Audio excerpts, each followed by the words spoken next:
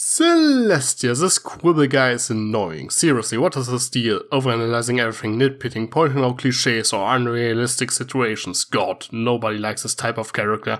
And who would listen to someone like that anyway? As if someone would be interested in crap like that. Tricky, isn't that what you do?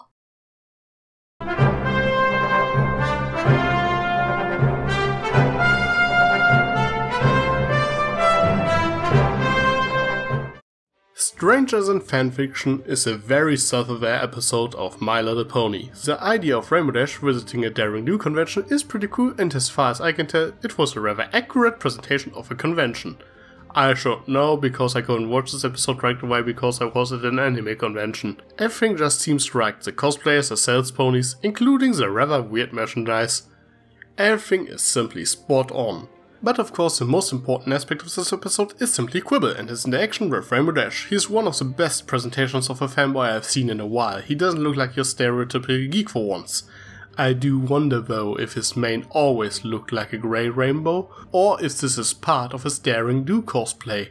Anyway, his depiction as a fan who only likes the classics and despises the newer entries of the franchise is something you see a lot on the internet. Just replace the words Daring Do during his rant with Star Wars and you have a very familiar sounding discussion. I do like how he actually backs up his opinion with some arguments.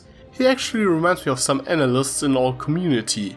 Actually, he would blend right into the riff. Does anybody know a good Patton Oswalt sound alike? I want to collab with the guy. Of course, Patton, you're welcome to collab with me as well, but I have my doubts that you are interested. I think it's quite hilarious how he comments on the faults in his Daring Do adventure all the way through, and how genre savvy he is. Rainbow Dash on the other paw is a great full film. She is as much of a Daring Do fan as he is, but she's less critical and just enjoys the ride. Of course she knows that Daring Do's adventures are realistic, as they are actually more of a biography than fictional works. But even if that wasn't the case, the need to win a discussion about your favorite series is a familiar feeling I know all too well. I had conversations like that, but I think they could have elaborated a bit on the fact what makes the newer Daring Do adventures better in Rainbow Dash's eyes. As far as I can tell, they are more action orientated. Oh yeah, and while we're at it, what did Quibble think of Daring Do and the Ring of Destiny? I'm actually disappointed that there were no references to that book anywhere. Rainbow Dash is on the cover art after all. There should have been at least one RD cosplayer in the background. Because they're horrible! I mean, there isn't a single thing after Ring of Destiny that is even remotely in the realm of the possible! Okay, this is the last minute edition. I only noticed a small Ring of Destiny reference while I was editing the video, so Quibble liked the novel or at least thinks it's not so bad as everything that came after it. But now I really think there should have been a moment of realization for Quibble where he is like, wait a minute, you are that Rainbow Dash? Or something like that. And the next question, how many books were published after it? In Daring Don't, Rainbow Dash was excited that the next book was only 4 months away, and devastated when they announced to delay it. So there's a strong indication that new books are only published far and few in between, and it's not like we're talking about a monthly series. According to Quibble, however, there were multiple books. Again, I have to question the timeline of the show. There isn't much to say about the main plot of this episode though. It is a very well constructed, affectionate parody of the adventure genre, especially Indiana Jones, like pretty much everything featuring Daring Do. It was interesting to see Dr. Caballero as the main antagonist, as he only appeared in a minor role in Daring Don't, and only served as a henchman for Ahui's daughter. And him visiting the con of his arch-nemesis was a quite hilarious situation. There isn't that much left to talk about because Quibble basically reviewed the episode for me. Generic jungle locations? Check. Overly complicated villain plot? Check. Random coincidences that conveniently get us to the next big set piece? Check! Half of the episode therefore feels like watching a commentary, and I think most of the jokes in this episode worked fantastically. Perhaps one of the best things about this episode is the lesson.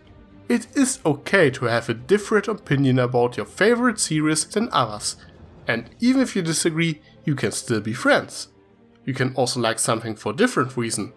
God, this episode is like a commentary on the Analyst community! Okay, let's wrap things up. As you can see, I hadn't much to say about Strangers in Fanfiction. I really enjoyed this episode and I think it should be watched by everyone. It is very self-aware and represents fanboys very well.